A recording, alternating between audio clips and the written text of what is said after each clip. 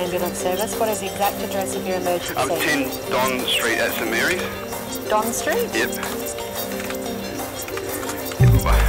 My dad just dropped. All right, stay on the line, I'll get you some help.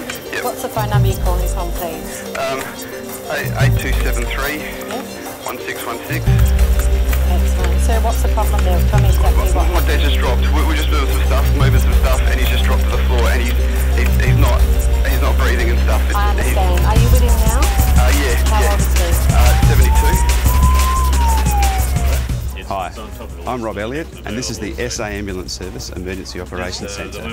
Each year the emergency medical dispatchers handle over 420,000 calls and handle the ambulance response to over 250,000 incidents. Calling an ambulance can sometimes be a stressful and frustrating experience, especially if you have a health or first aid background. This DVD will give you some insight into the call taking and ambulance dispatch process and assist you to gain the best care for your patient. Calls for ambulance assistance are answered by Emergency Medical Dispatch Support Officers trained to use the Medical Priority Dispatch System, or MPDS. MPDS is a structured call-taking process that not only triages the main illness or injury that has prompted the call for assistance, but also checks for specific signs or symptoms that may make the call a higher priority. These priority symptoms not only determine the urgency of the call, but also the type of assistance that should be sent. This is why it's so important that all the questions are answered. There are over 900 possible outcomes from MPDS. It's purely intended to help the dispatchers find the right dispatch determinant and make decisions around who to send to assist you.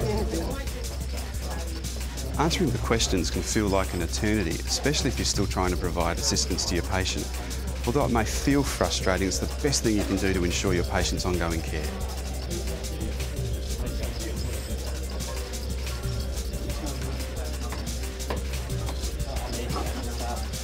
The quickest and most effective way to get assistance is to follow the questions and give concise, accurate answers. The days of needing to script an ambulance call or prepare a short speech are long gone. MPDS now does it all. A big part of the process is also deciding who to send.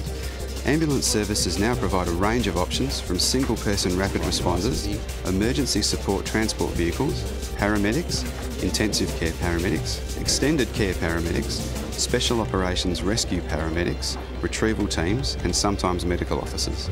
All the information gained by using the call-taking system helps to determine who goes.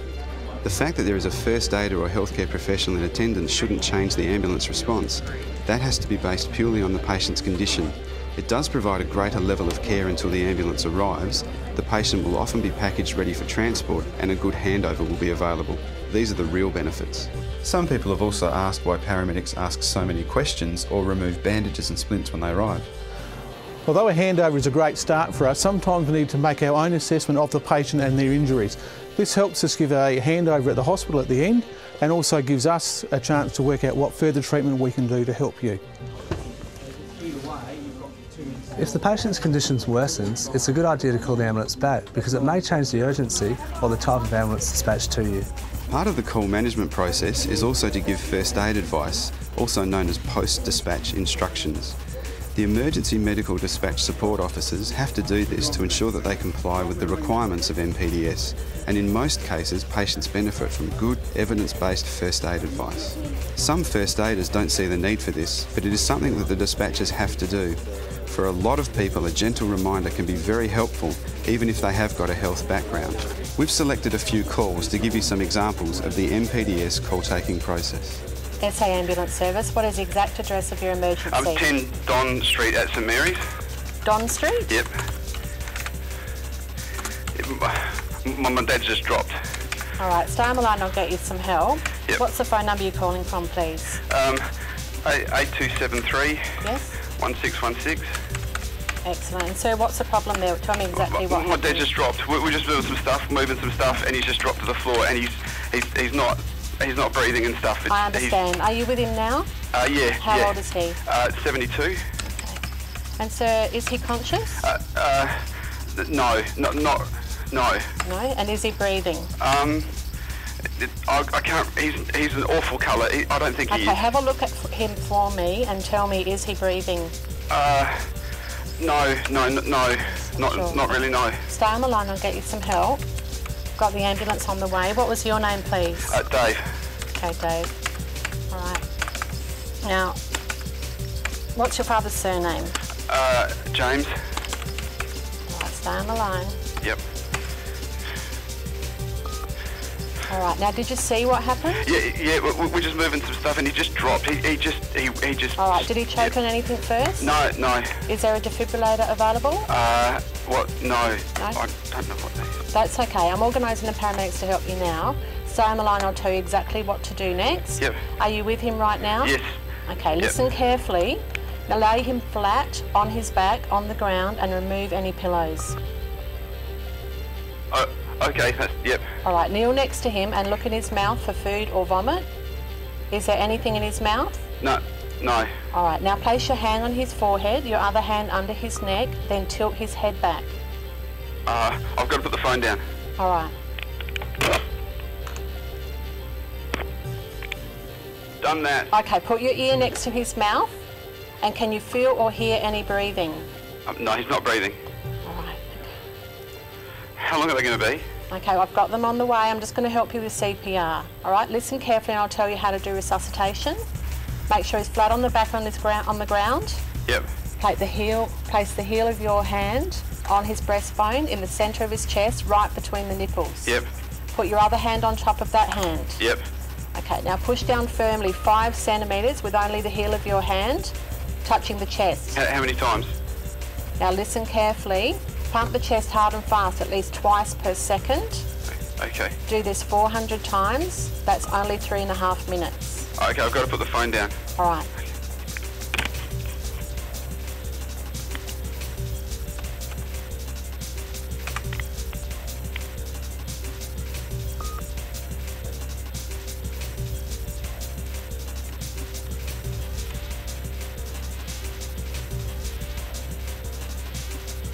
Are you there? Yes. I don't think it's working.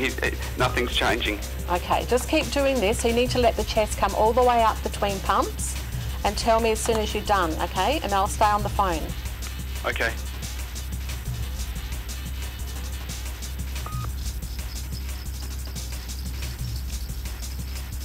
I can hear a siren.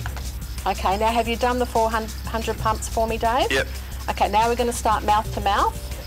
With his head tilted back, you've got to pinch his nose closed and completely cover his mouth with your mouth. Okay. Then blow 2 regular breaths into his lungs, about 1 second each. The chest should rise with each breath. Can you do that? Yeah, yep, I can. Okay. Yep.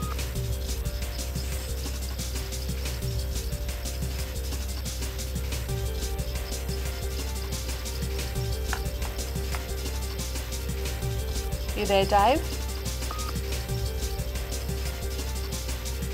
Are you there? Yes. They're here, I've got to go. All They're right, here, I've all got to right. go. All the best.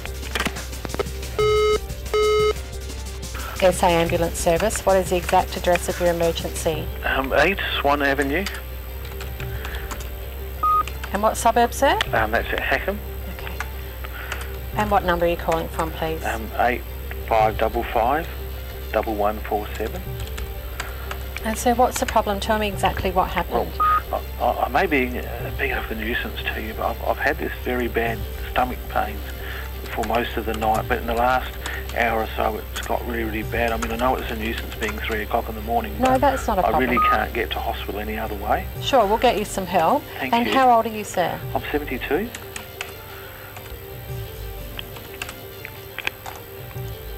Now, so did you faint or pass out? Oh, no, I haven't actually passed it. I felt quite ill last time I visited the toilet, but I haven't actually fainted or anything. Okay, so you didn't feel like you wanted to faint at all? No. No. Okay, excellent. Is the pain above your belly button? No, it's kind of behind my belly button going down to my bottom. I understand. All right, and your name, sir? Jones? Mr. Warren Jones? Okay. All right, Mr. Jones, we'll get you some help. Oh, thank you very much.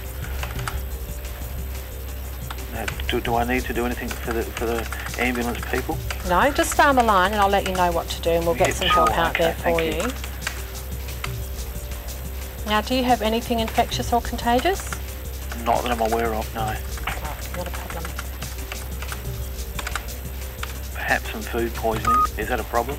No, that's all right. Okay. I'm organising the paramedics to help you now. Stay on thank the you very line much. Yes. and I'll let you know what to do next. Oh, yes, thank you. Now, help is on the way. Don't have anything to eat or drink. It might make you sick or cause problems for the doctor. Yes, I think that might be right, yes. Okay, just rest in the most comfortable position for you. Certainly. Now, are you home alone, Mr. Jones? or- Yes, I am. Yes. All right, okay. Now, are you happy for me to let you go? Oh, yes, no, that'll be fine. As long as someone's coming along, that's fine. Yes, certainly. They'll be with you soon.